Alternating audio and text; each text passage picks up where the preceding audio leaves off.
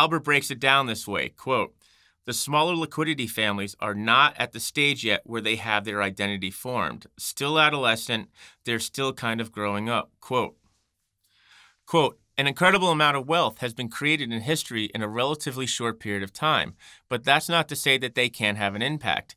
If they are legitimately focused on something, they can get things done very quickly and attain that stamp of legitimacy, effectiveness, efficacy very quickly. There's been a sea change in just the way things are done, the way that businesses are built and created, and perhaps that's brought in unfamiliarity. What is it that these older families are investing in? How will that investment harm their legacy if it's going to mess up the future? Your legacy is at risk today." Quote, "Because they have the opportunity to help remake the world in their own vision, and they don't have the same constraints as the older generations had," quote, Albert continues.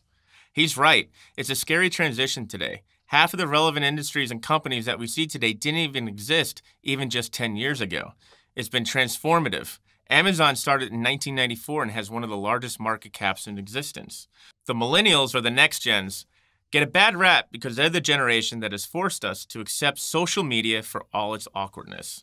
Looking at the numbers, however, this generation alone has built more sustainable personal brands that create millions of dollars a year in revenue for themselves than at any time in human history. And they have financialization as their friend, holding their hands all the way to the bank. But what is the real currency here? I'm glad you asked.